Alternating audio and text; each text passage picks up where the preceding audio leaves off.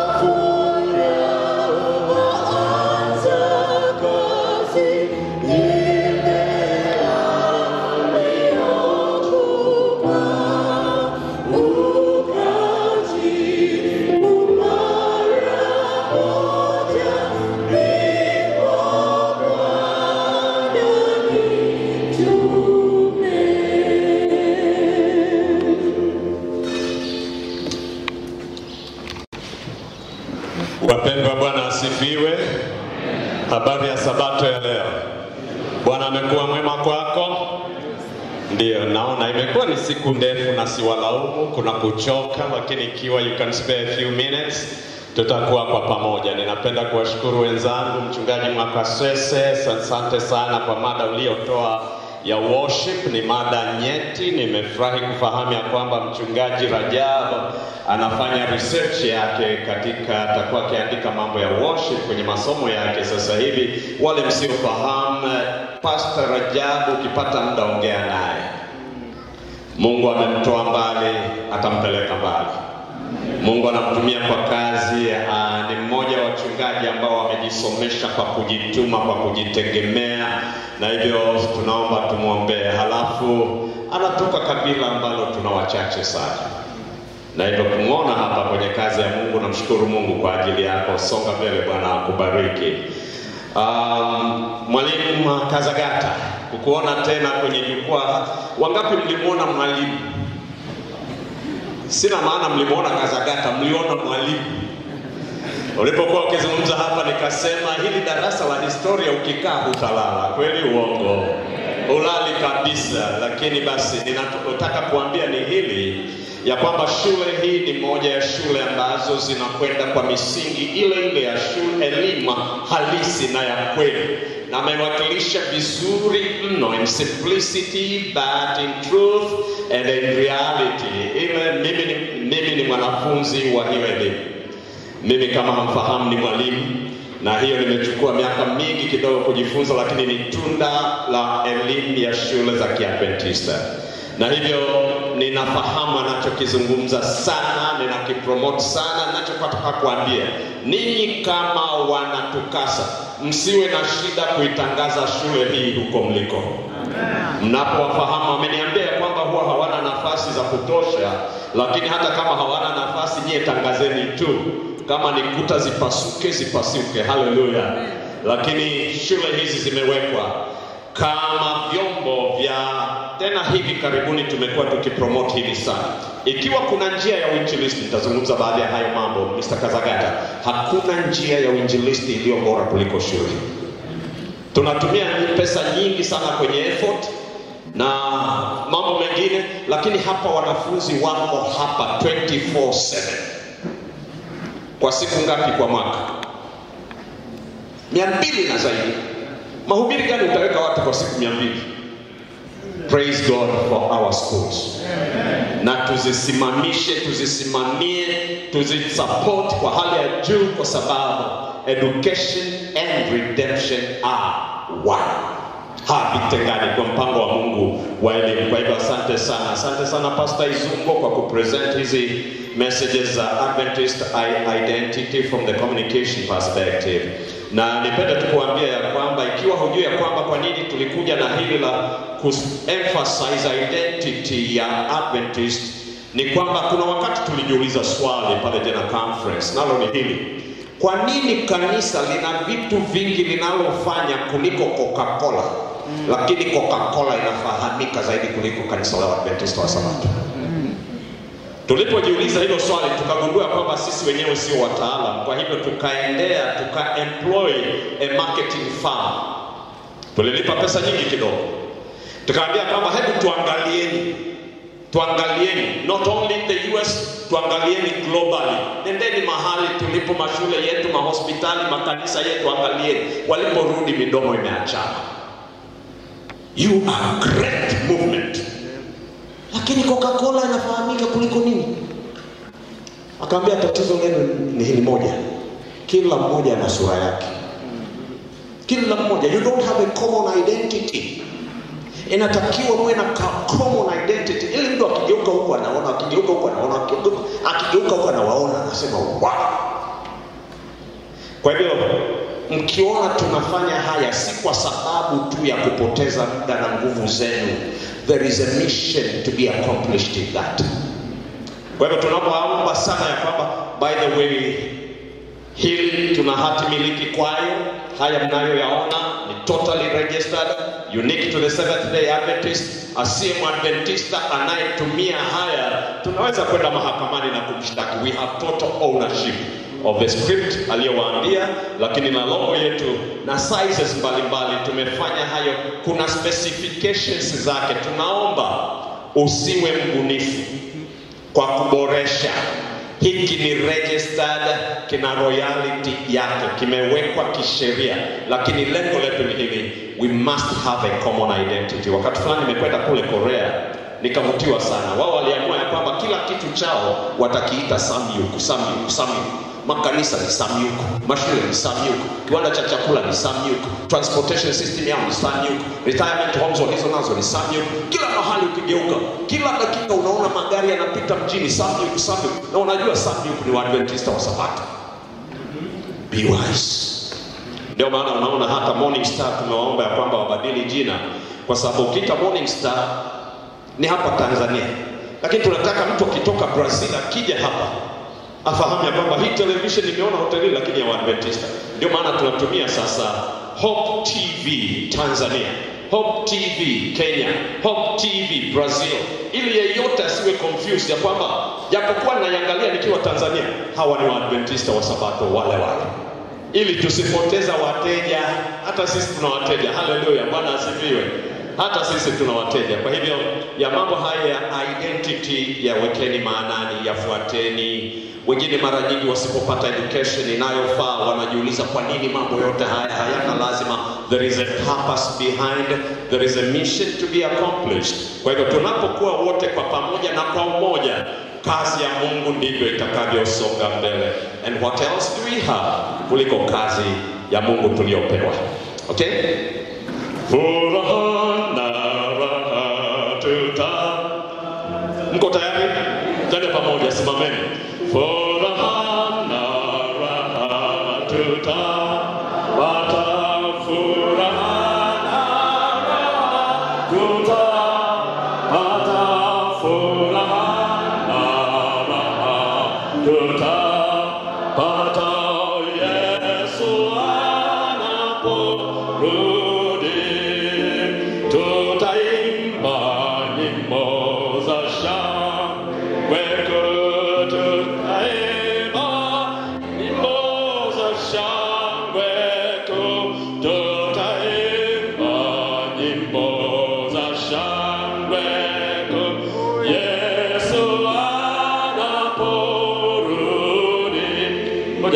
uimbe kama Waadventista. Huwezi kuimba tutaimba nyimbo za shangwe kuu umeuma ndimi.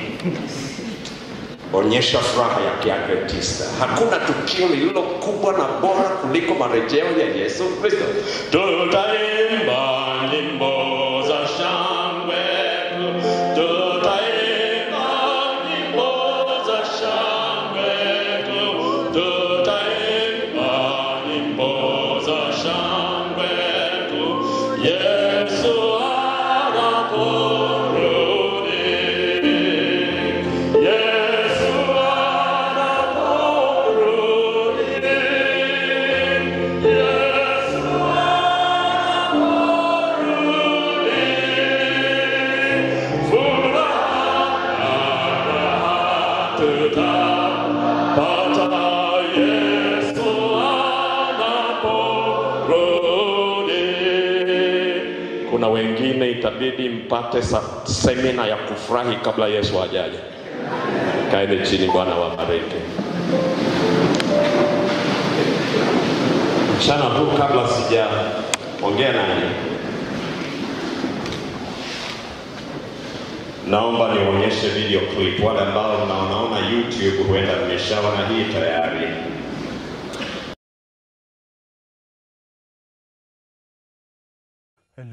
Interfering with nature. Well, you know, I think we interfered with nature the day we put these animals in enclosures. And these lions, none of these lions come from the wild. So, you know, interfering in nature, no, not really. Trying to promote the better life of animals in captivity, yes. In the wild, lions don't like water. But look at this. A young lioness playing with him in the river. This footage has amazed wildlife experts around the world. Kevin's work here has divided conservationists. There are plenty who say that any human interaction with a wild animal is just wrong, but others say that this actually promotes the species in a way which should guarantee its long-term survival. Kevin's survival, though, is more in doubt.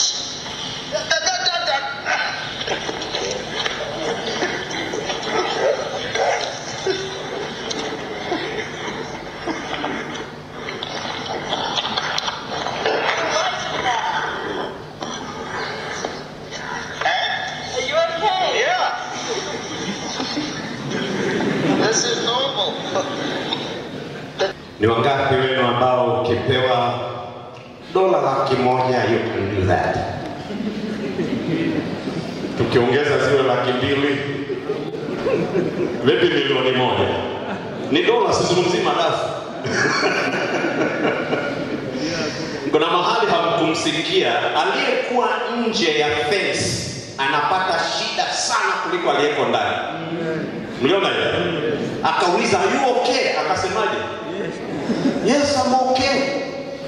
Lakini kuna wakati mlipokuwa mnacheka, kuna kitu kingine alikisema ambacho nilitaka mkisikie. Akasema, "This is normal." Na wauliza, "Is this normal?" Ikiwa una akili zako timamu, this is not normal. But actually, this can be normal. Wenda hutanielewa nasema nini. Narudia kusoma fungu kuu in the context of this video clip. Yohana wa kwanza sura ya 2 mstari wa 14.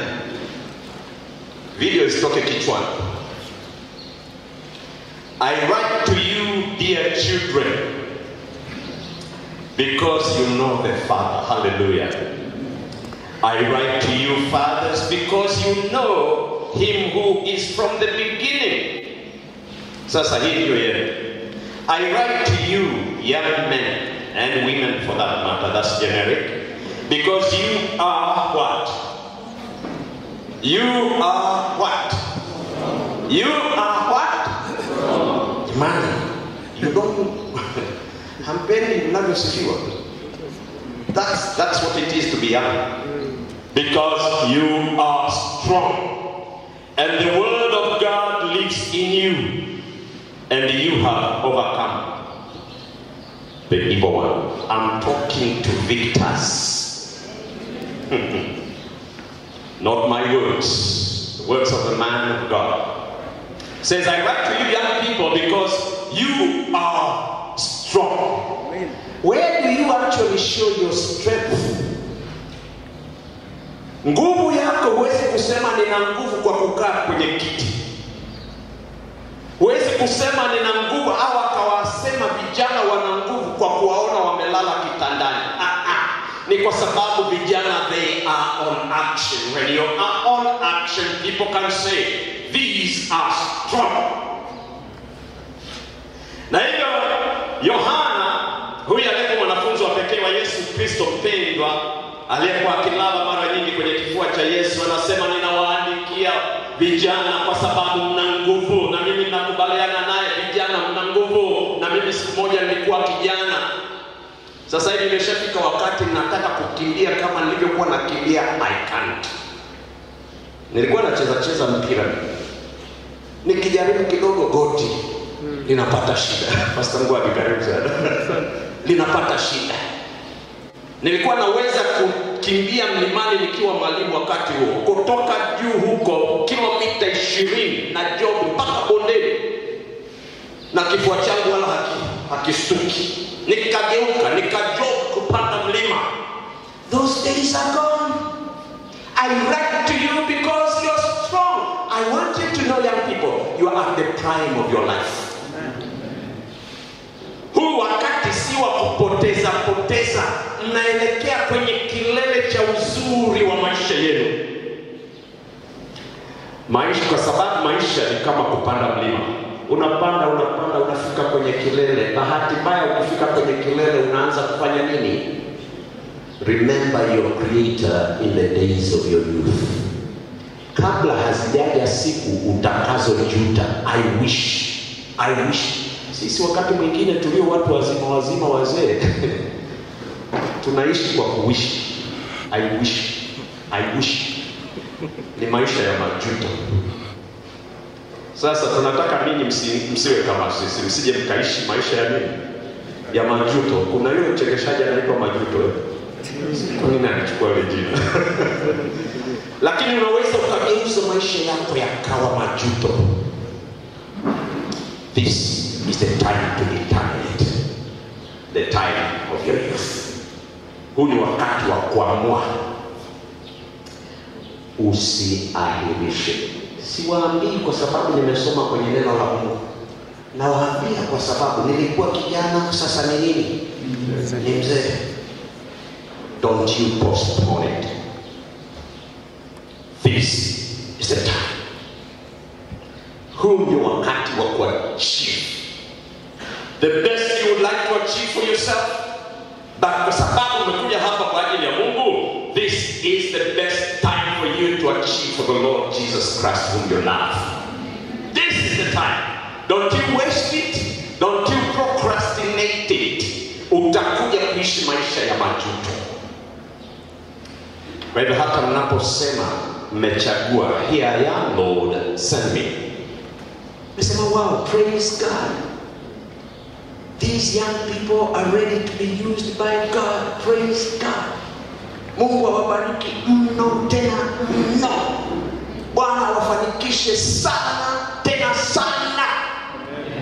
Wale ambao mmeamua kwa nia thabiti ya kwamba mnataka kumtumikia Mungu, while pursuing your ambitions, while pursuing your education, while pursuing your vocation, go ahead.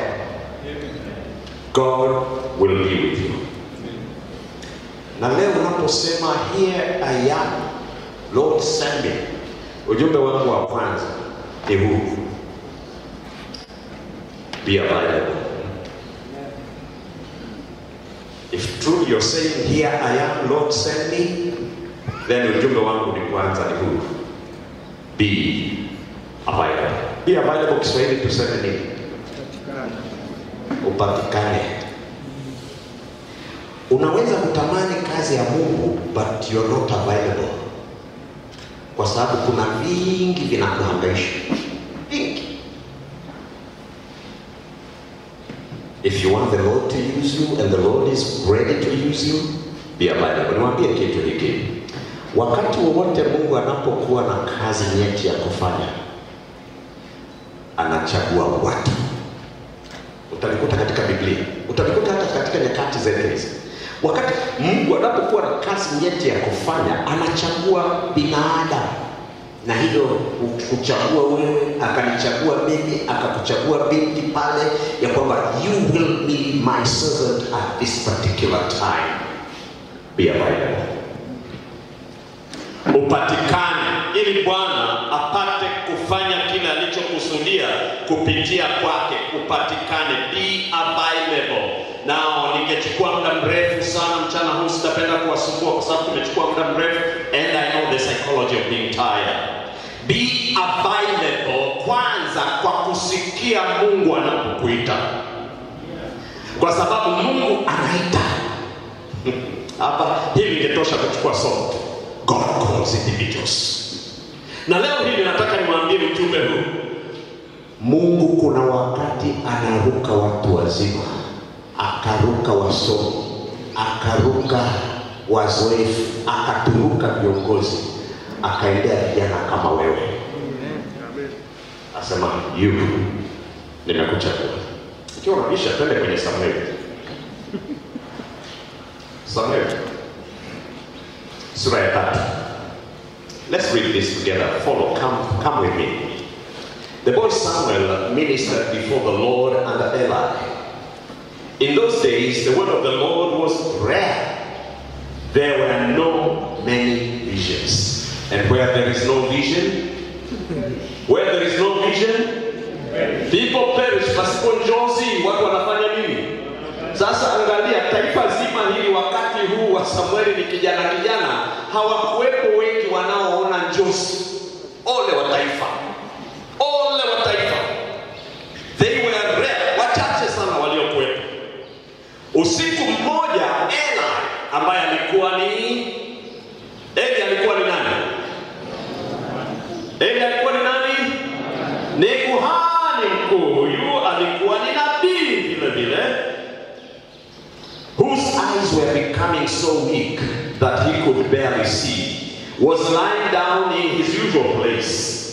The Lamb of God had not yet gone out, and the Samuel was lying down in the house of the Lord, where the ark of the Lord was.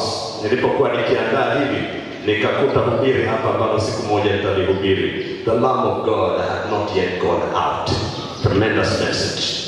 And the Samuel was lying down in the house of the Lord, where the ark of God was. Then the Lord called Samuel. Nataka tuanzie hapa. Kuna Eli ni nabii. Kuna Eli ni kuhani mkuu.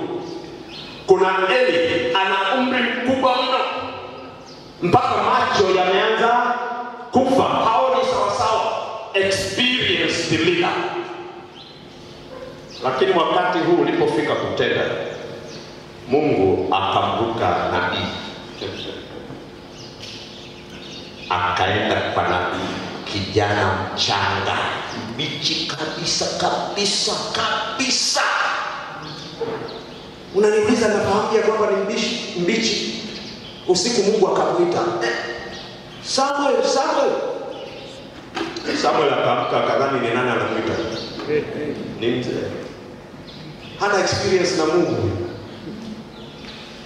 Eli akamwambia, sikukuita hata kwenye ndoto ulikuwa huoni sawasawa, nenda kalale. Akaenda kulala.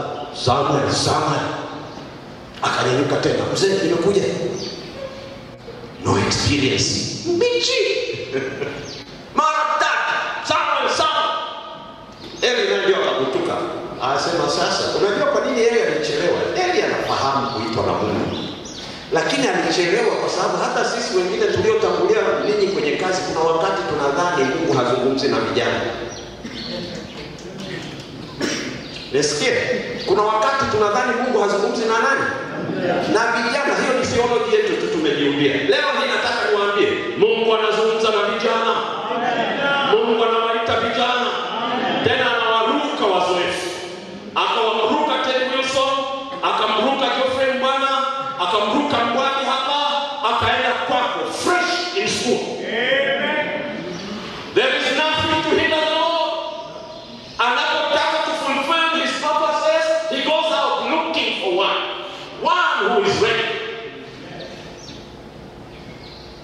Eli kabidi asawazishe theology yake, na kwamba vijana hawana experience, hawajajua Mungu hawezi kuwatumia.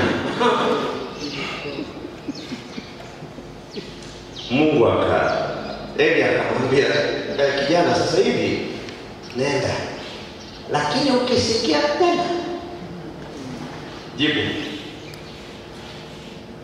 nipo hapa, here I am Lord, here I am. Akaisikia sauti tena,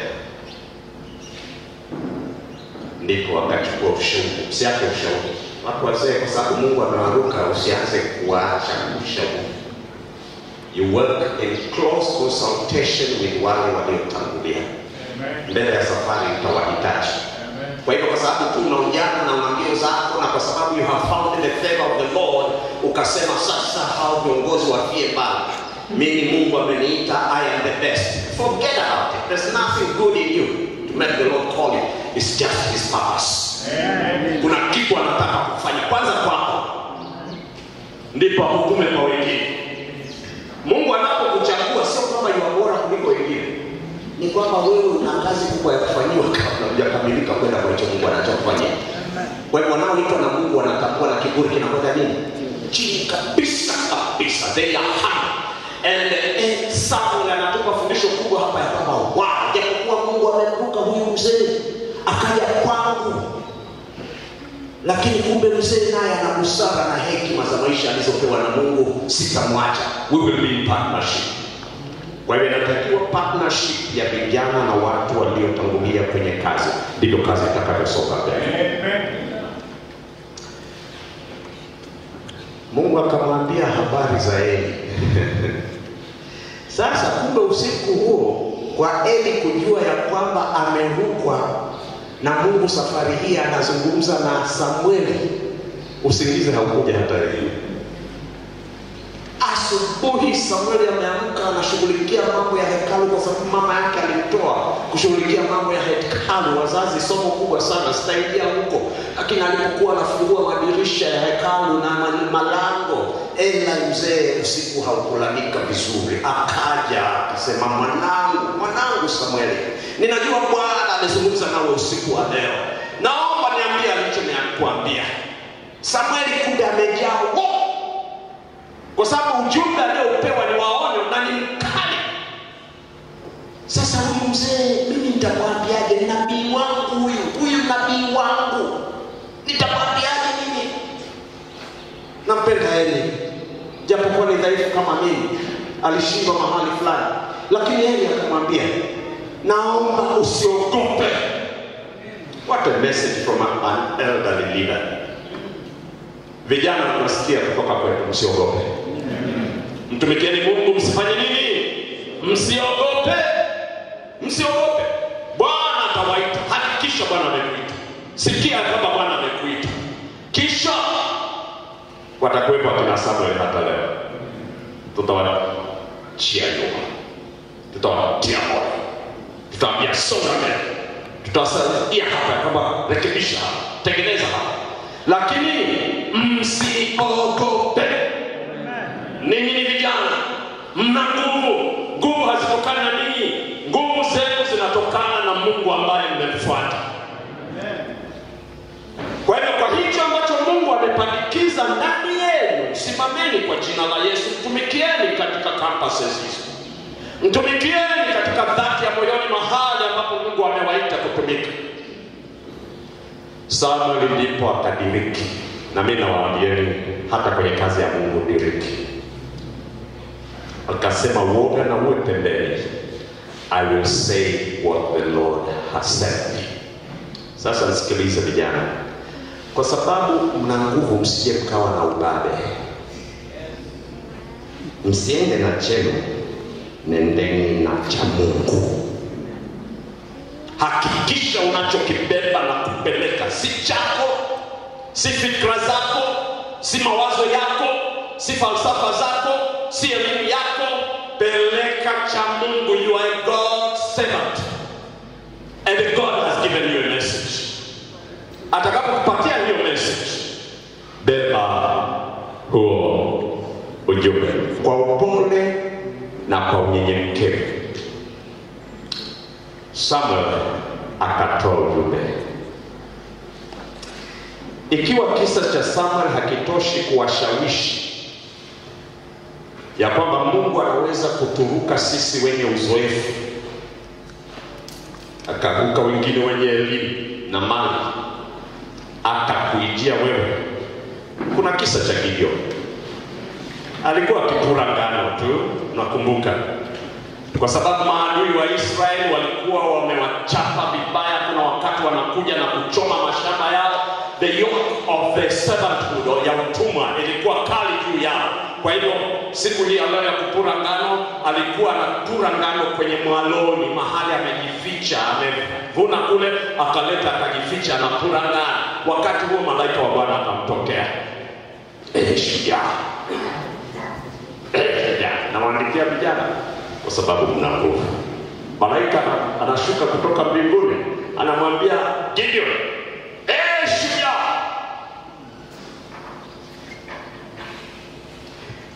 Usijione kama unavyojiona, jione kama Mungu anavyokuona. You are a bunch of potentiality. Amen. You are a critical bundle of potentiality. You and God can do tremendous things for His glory. Amen. Be available. Unajua, ingekuwa ni mimi Gideon, ametoka mjumbe kutoka mbinguni, anaanza kwa kuniambia mimi shujaa, unadhani ningejisikiaje ndipo? Ningeanza kunyanyua mabega yao. Ikiwa misuli, unaanza kufanya nini? Kutia joto misuli. Mjumbe wa Mungu ametambua na mimi ya kwamba ni nini? Ni shujaa. Ukabakia kwenye ushujaa wakati ambapo ushujaa sio ujumbe aliokuja nao. Lakini ukafanya ushujaa ndio subject wakati ambapo is not the subject at all. Ni salamu. Ni salamu tu ya kwamba Mungu anatambua your potentiality. Ushujaa wa Gideon ulikuwa hapa. Alikuwa na mzigo wa watu wake, ya kwamba ikiwa watu hawa ni watu wako Mungu, kwa nini tunapata shida namna hii? Na hivyo hata aliposalimiwa hakuanza kunyanyua mabega na kuanza kujisifu. Moja kwa moja kilichokuwa mzigo moyoni mwake ndicho akakitema. Ikiwa ni kweli, kwa nini watu wa Mungu wanaoitwa kwa jina la Mungu wako kwenye dhiki ya namna hii na taabu ya namna hii? Lakini ujumbe ndio nataka kuwaambia ni baba ya Gideon alikuwa mtu maarufu sana kwenye jumuiya. Maarufu sana. Mungu akamruka. Akaenda kwa kijana mbichi kabisa, mbichi. Nikwambie, baba ya Gideon alikuwa maarufu sana kwenye vita. Bwana akamruka, mtaalamu wa vita. Akaenda kwa mbichi Gideon, mpaka Gideon akasema, Mungu, kwa nini mimi ndiye unanichagua? Mimi ni mdogo sana kwenye jamii yetu. Ni mdogo kwa nyumba ya baba yangu, acha kwenye jamii. I am nothing. Mungu akasema, sikuchagui kwa sababu ya unavyojiona, ninakuchagua kwa sababu ya ninavyokuona. With you we can save Israel. With you we can reform a nation. With you, in partnership with you, there is no limit to what we can do for the glory of God. Kwa hiyo ujumbe wangu ni huu. Kwa sababu huyo ndiye Mungu wako, anaweza kaniruka mimi akaja kwako. Young people, be available. Just be available. Utaisikia sauti ya Mungu ikikuita. Mungu anaita kwa njia mbalimbali, labda nitataja fupi hapa. Lakini Mungu anaita kwa njia mbalimbali. Be available. Be available by, ngoja nikupatie baadhi ya njia. Be available by hearing God's call. Be available by listening carefully to God.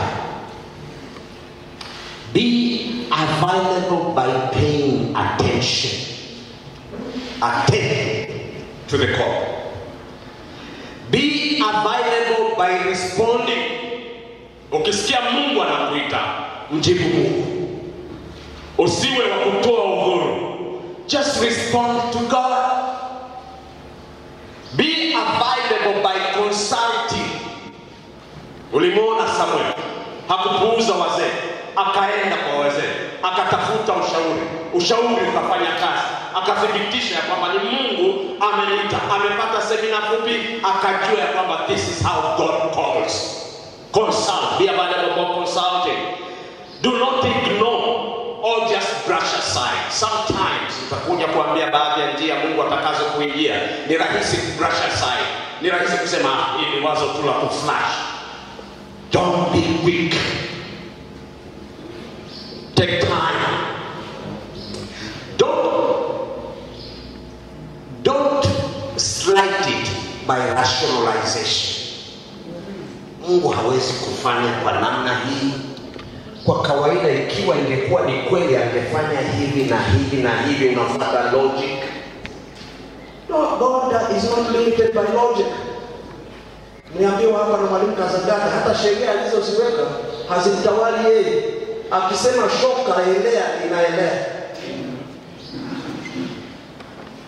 That's God. That's God. Usimshushe ukamfanya kuwa kama mwanadamu. He is God. Therefore, don't go by rationalization. Listen by faith. Be available by praying about it. And then act as you hear the Lord speak to you. Ask for the instruction. Be available by studying the scriptures. Kesho ikiwa tutakuwa wote nalizungumza hili sana. Vijana, you must know your Bible. You must. Nasikia nikisema kuna majaribu mengi, na roho ya nabii inatuambia hakuna watakaoweza kusimama isipokuwa wale waliokisimika katika neno la Mungu. It's not enough to listen to sermons, even from the most powerful preachers. It's never enough. You're still standing on a very shaky ground. You must immerse yourself personally, individually, into God's word. Amen. Simtegemee Bwana. Come, get yourself involved in the scriptures. Get acquainted with God of the Bible. Nilikuwa asubuhi kidogo nizungumze juu ya Biblia kwa sababu kuna kosa watu wengine wanadhani Biblia ni kitabu. Wanawaambia Biblia si kitabu, Biblia ni Yesu. Hallelujah. Amen. The Bible is the revelation of the person, Jesus Christ. Wakati mwingine tunachukulia kama kitabu ndio tunasoma kama kitabu. There are many who have not known how to go into the Bible. Kwenda kwenye Biblia is to have a personal encounter with God. Jesus Christ. Lakini hayo niache nihubiri vingine. Be available by studying the scriptures personally. Be involved katika ratiba yako, katika ratiba yako ya masomo. Usidhani kusoma Biblia ni kukataa, ni kupoteza muda. Sasa nitawaambia, nilisoma hili kwenye roho ya nabii. Anasema kama neno la Mungu lingesomwa kama linavyostahili, binadamu angekuwa na breadth of mind, the depth of intellect unmatched, ambayo huwezi kuiona kokote. Na wengine wengi wanadhani Biblia ni walala hoi. Wewe ndiye mlala hoi. But the best minds even in history have realized the Bible is not a cheap literary piece. The Bible is for the strong. Ukiingia itakupanua intellect yako na kukupa breadth of thought ambayo hakuna wanadamu wanayo. spend time with the Bible. That's the best textbook that you have, unless you have a narrow view of the textbook. Kama mwalimu alivyokuwa akisema hapa, kuna wengine tunakwenda na narrow view of education, hata rais wetu. Nisema kweli. Best men in history, they don't know what education is. A simple class 4 woman, by the power of God, we would instruct kings and the learned of the times. Amen. Not only her time, but into the future. Amen. That this is what education is. Amen. And you can't argue back. It's truth and guide. Mimi nimeona watu wamechukua kitabu hiki cha education kwenye secular universities. Maprofesa wa education wakichukua, walipomaliza kusoma wakasema, I have never seen a treatise on the subject of education that is better than this book. Nothing. Ninafahamu chuo kule India cha Wahindu ambao wamechukua kitabu education and it's the blueprint of the education they give.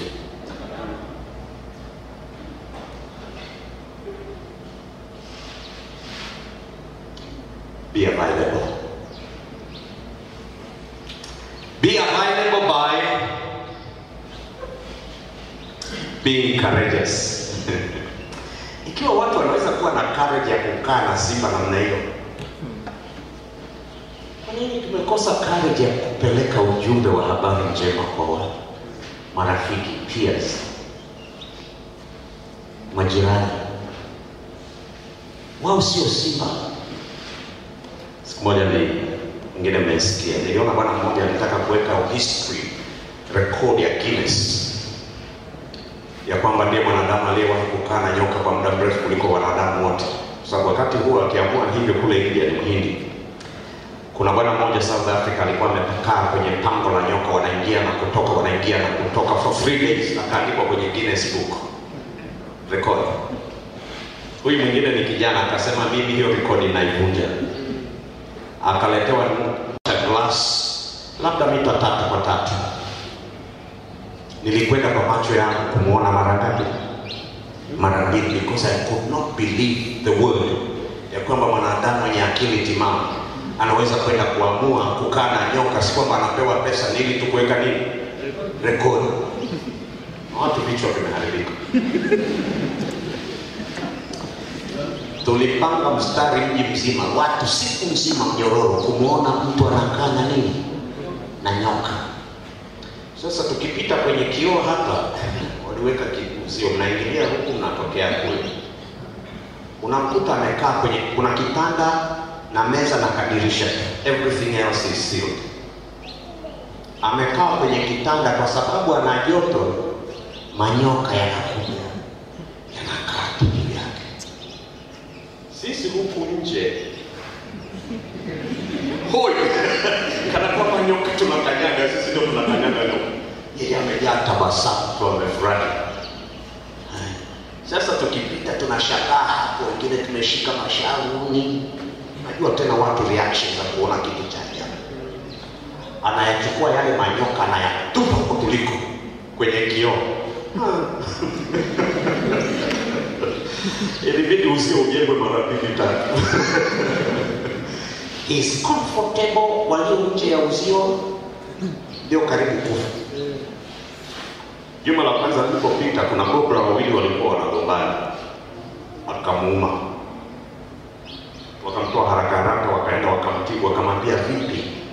Akambia majuma mawili. Wale na bandage zake, akarudishwa kwenye chumba. Alimaliza majuma haya. Sijajua kama Guinness record hiyo imeharibiwa, lakini ilibaki. Vijana nawaandikia kwa sababu mna nguvu. Will you dare to great things for God? Mbona watu wa ulimwengu wana dare for great things that are kukaa na nyoka? What's that?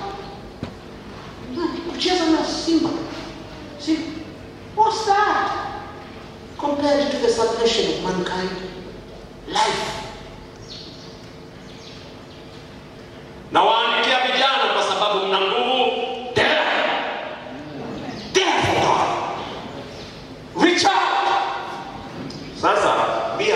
by haya mengine pia ningeyazungumzia kwa muda mrefu, lakini sitaki kuwachosha. Be available by courage and fearlessness. For after all, mwito aliokuitia Yesu ni swala la life and death to those whom he has sent you. Unajua linapokuwa ni swala life and death, this is an emergency. True or false? Ni kweli ya kwamba nisipofanya kuna mtu atakufa, nikifanya kuna mtu ataokolewa. Na mimi nimewaona, mimi si daktari, lakini nimewaona madaktari wakiwa kwenye emergency. Baba yangu siku ya Jumamosi kama hizi, siku hiyo tumekaa naye, viongozi wa kanisa wamekuja kumuona, hakujua kumbe ndio ulikuwa wakati wa kumwaga kwa hajiwezi, nikamweka kifuani hapa. Nakumbuka jua likizama exactly, baba alilala. Lakini kabla ya kulala kulikuwa na indicators ya kwamba mambo si mazuri, ndio maana nikachukua nikamweka kifuani. Niliona manesi wakishughulika panda na kushuka, pita hapa na pale, tafuta oxygen, call the doctor, nobody was addressed. When it's about life and death, it's not a time to be casual. Life will be lost. Hata kama mko masomoni, it's about life and death. Hivi kweli utakaa uone mtu anakufa hapo na hufanyi chochote?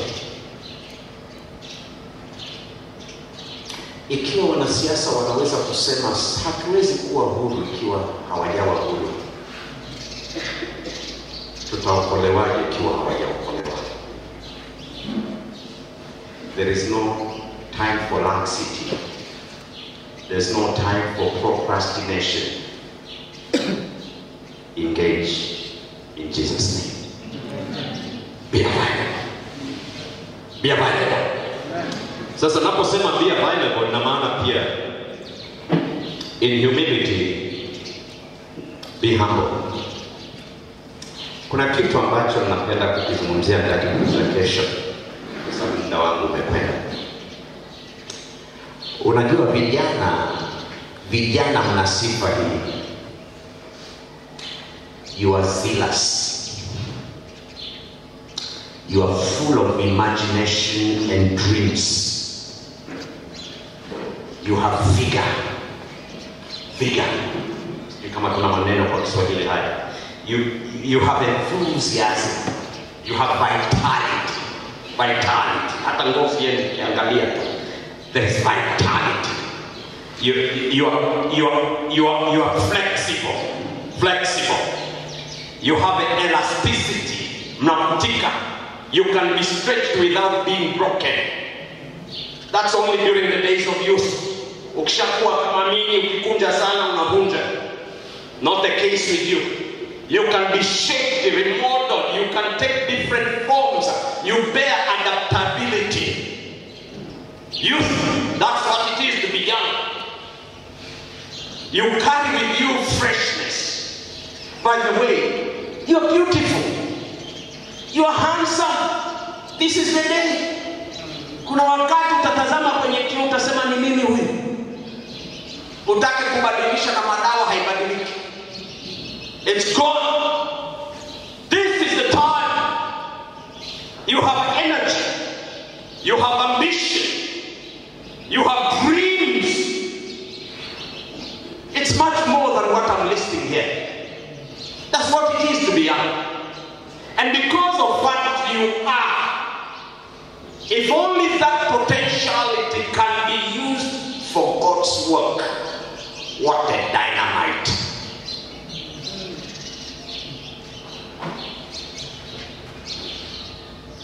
If you use it for the devil, what a dynamite as well. I dare you. Use it for God. Use it for God. Usije ukapata amani hapo ulipo. mpaka unaitikia wito wa Bwana. Sidiriki, hii si laana, nataka niwaambie tu wapendwa, kwa sababu ninyi ni vijana na Mungu amewajazia hivyo nilivyovitaja na vingine vingi, msipate amani mimi mpaka mmetangaza uhuru wa Yesu Kristo. Amen. Msije mkaridhika na kupata degrees zenu, kupasa mitihani na flying colors. Good. Touch lives of other students, of your professors, with the message of Jesus Christ. And nakwambia, there is no greater achievement before God than that. Amen. Ninazungumza na vijana kwa sababu na mimi nilikuwa kijana. Msinione nahubiri leo. Nilikuwa na woga kama nini. Woga. Najua Pastor Mwani nini zaidi? Mimi naweza hivi. Haleluya. Mimi tulipokuwa shuleni walikuwa wanatania sana. Wenzangu wanajaribu kuzungumza na wasichana, mimi hoi. Kwa hiyo kwa makusudi wanatafuta njia mpaka wamlete. Akiketi pale linatoa jasho. Sibi niseme nini? Wogo. Na hakuna kitu kibaya kukaa na mtu hivi bila kuongea. Siku inakuwa ndefu sana. Msinione ninaimba hapa leo. Mimi nimemaliza sekondari, sijasimama mbele za watu kutoa somo la nchi za mbali. Sijawahi kuhubiri hata siku moja. Nilijua na kipawa cha kuimba, lakini nilikuwa naingia chooni. Siku moja tukiwa Bugema, Pastor Rajabu, wenzangu walifahamu kwa sababu tukiimba kanisani, tena wakati huo ndio besi sasa ilikuwa inaanza, cracking the voice. Wanasikia naimba kweli. Lakini wakisema tujipange tukaimbe, not me. Unaingia Miti. Sasa kwenye mabweni tukawa tunaimba kila jioni, sabato tumefungua, wanasema tukutanike tuimbe tu kujifurahisha, tukawa tunaimba nyimbo zikawa zinapangika kidogo. Sasa mimi sikujua, kumbe wenzangu wamesha form quartet hivyo, mimi sina habari. Siku moja kwenye kufungua sabato, sema pendeni kufungua sabato, tukaenda. Sema tukae pamoja, tukakaa. Sasa mimi sijui, kumbe wametangaza tutatoa wimbo maalum.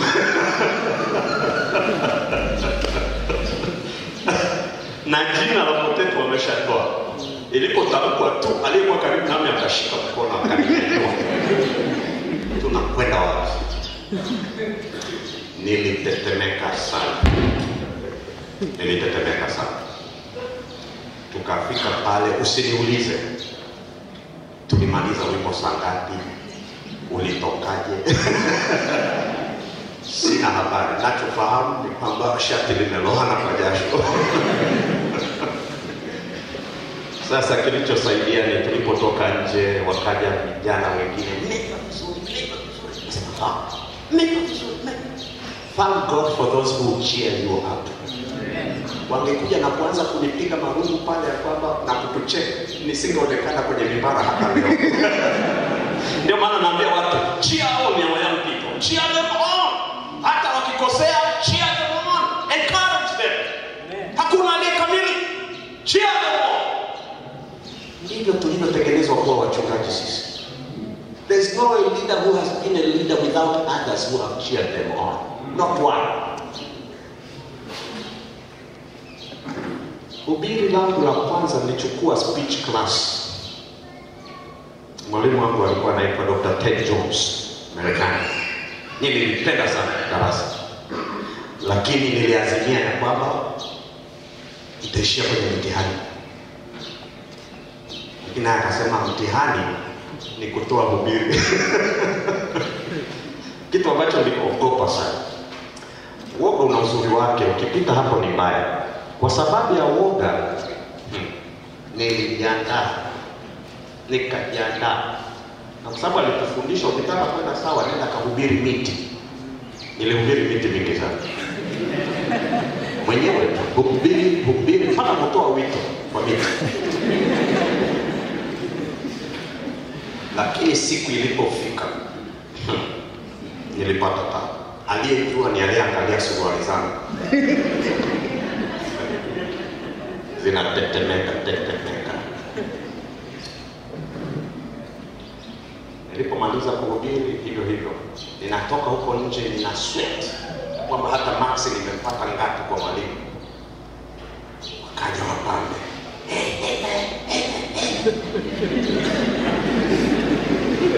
Mpaka leo niko kwenye mibara. Bwana asifiwe. We are here to cheer you on. I write to you because you're strong. I dare you in Jesus' name. Amen. Ikiwa watatokea kama mimi wanaokukatisha tamaa,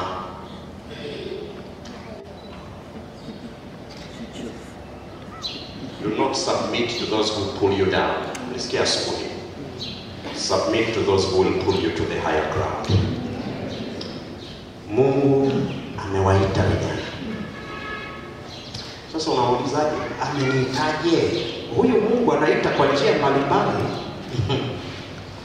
Na njia zingine zitakuwa kama zile za Samuel. Umelala usiku unaweza ukasikia Samueli. Haleluya, ikiwa utakuwa umemsikia Bwana akikuita kwa namna hiyo iliyo ya wazi kabisa. Nataka niwaambie sio nyakati zote atakazokuita kwa njia iliyo wazi kabisa. Wakati fulani ataweka mzigo tu fulani moyoni mwako, ambao ukienda kulala upo, ukisoma physics upo, ukicheza mpira upo, ukiangalia sinema upo, haubanduki. At that time God is calling you. Listen very carefully, be very attentive. Hujasoma theology, ndio Mungu anaruka theologians. Na kazi anayoweza kukupa ni ya mahali fulani at a particular time. If you don't rise up, there may not be anybody else. Rise up. Wakati mwingine Mungu anaweza kukuitia kupitia testimony ya mtu mwingine. Nikakaa hapa nikakuambia hadithi yangu ya jinsi Mungu alivyoniita. Linaweza likakugusa ukasikia mwito wa Mungu na wewe ya kwamba Mungu na mimi ameniita. Kwa hivyo testimony zingine zitakuchokonoa, zitakuambia God is calling you at the university right now. You don't. Dar es Salaam, Sokoine, Mzumbe, St. Joseph, right now. God is calling you to spring into action through a testimony. Mungu anaweza kukuita kupitia kwa mahubiri fulani ambayo siku hiyo au fungu fulani ulilolisoma wakati wa devotion likakuganda, ukasikia mwito wa Bwana hapo ukija na uzito wa namna fulani. Mungu anaweza kukuita by a personal strong recurring impression ambayo inajirudia na unajisikia ya kwamba hutapata amani mpaka hili limetekelezeka. God will call you in different ways to engage in a particular mission, a work He has for you to do. It can be through a reading of a passage, hearing of a sermon, during moments of personal encounter with God, or even through a song.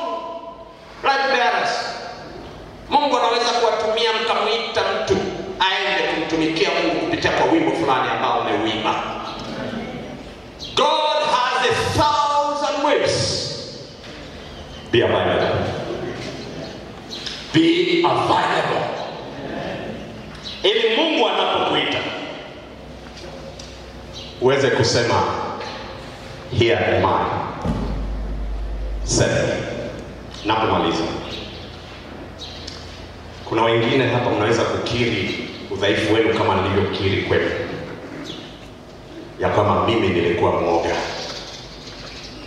Na leo uko kwenye campus fulani na unakiri ya kwamba pastor, ngoja nikwambie tu kweli, hata mimi ninauoga. Unaposukuma hapa tujihusishe na kazi ya Mungu, ninapata taabu. I know I need to do it.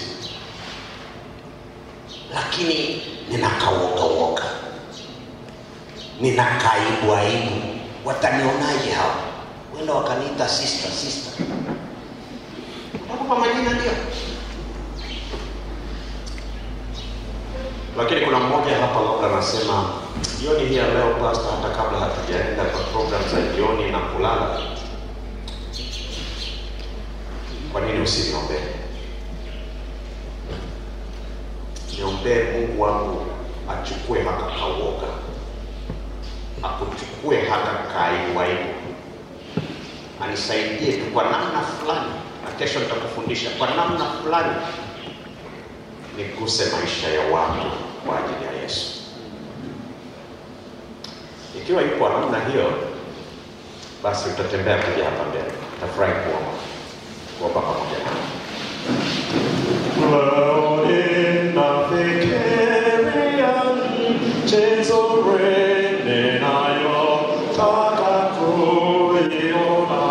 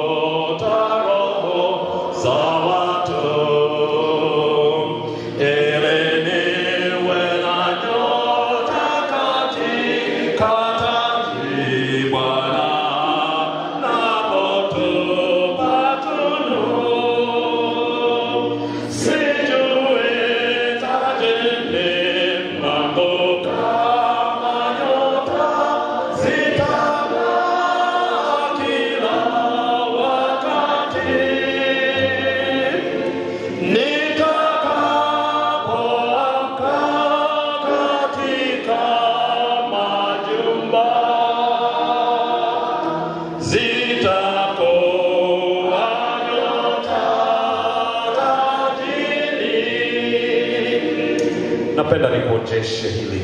Kazi ndogo sana utakayoifanya, Mungu ataibariki. Tena ataibariki na matunda ya ajabu. Sasa fikiria Yesu anakuja. Sijui jina lako nani. Anakuita kwa jina lako Geoffrey. Kwa haya madogo ulionitendea, ingia katika furaha ya Bwana wako. Nitakuwa na furaha nikimwona kuweka miguuni pake watu waliovutwa kwa ajili ya kazi yangu na roho yake. Sijui tajini wangu kama nyota zitang'aa kila wakati. Nitakapoamka katika majumba, zitakuwa nyota tajini. Unajua vijana mna imagination. Piga picha Yesu anakuvisha taji na nyota. Pastor Mkwami karibu hapa mbele. Halafu nasema nitakuwa na furaha. Mbona sioni hiyo furaha? Sijui tajini mwangu kama nyota zitang'aa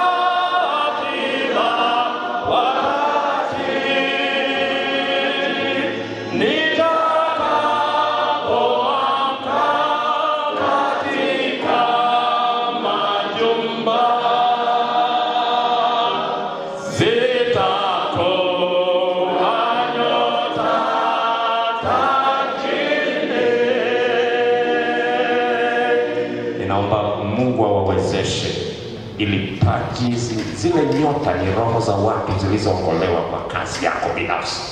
Ninaomba taji zenu ziwe zimejaa nyota. Basta tuweke vijana hawa mikononi mwa Bwana.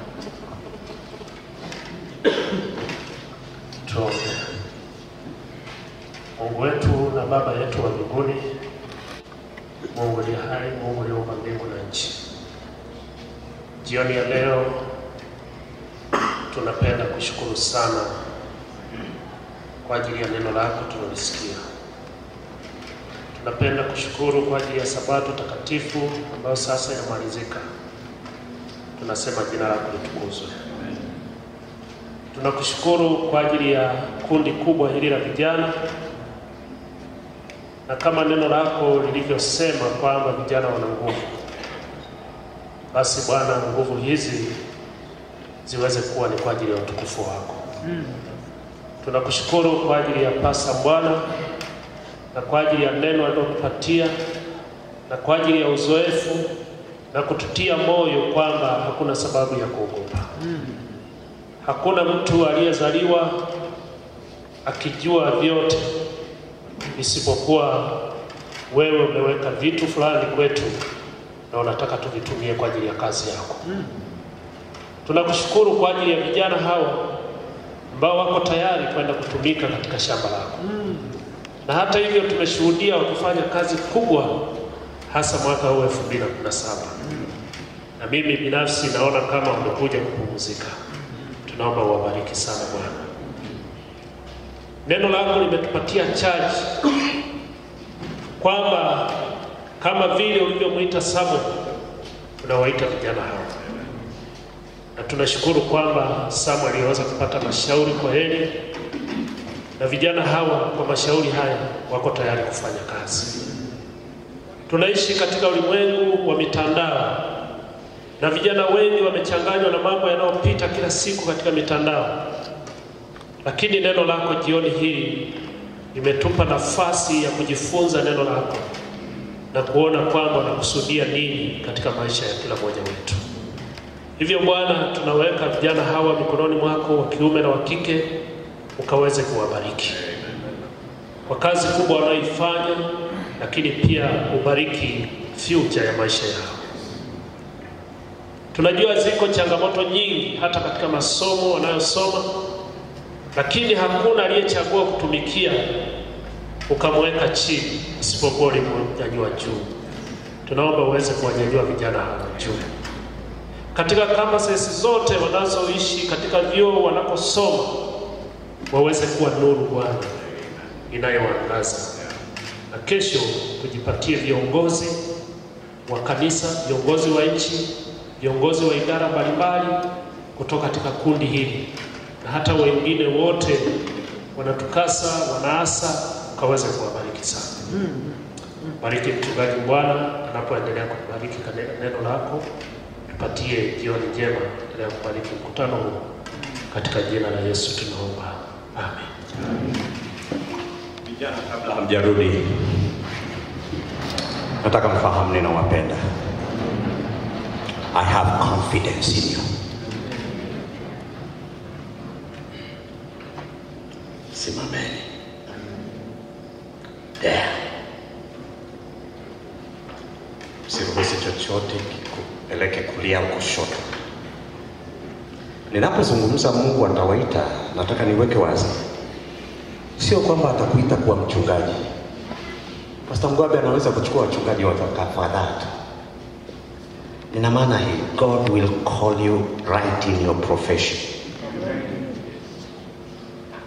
Kufanya kitu fulani in the most creative way, in the most intangible, impactful manner. Think about that. Kwa sababu swala mara nyingi tukisema Mungu atakuita, wengi wamedhani ni kuwa wachungaji. That's not what I mean. Right at your post of profession, Mungu atatumia wengine wenu zaidi kuliko hata anavyotutumia wachungaji. Find your place. Pray about it. Think about it. Act on God's call. na Mungu awabariki. Kwa sababu kweli ni huu, siku moja wavunaji watafurahi. Tunaporudi labda tuimbe huu wimbo, wavunaji watafurahi.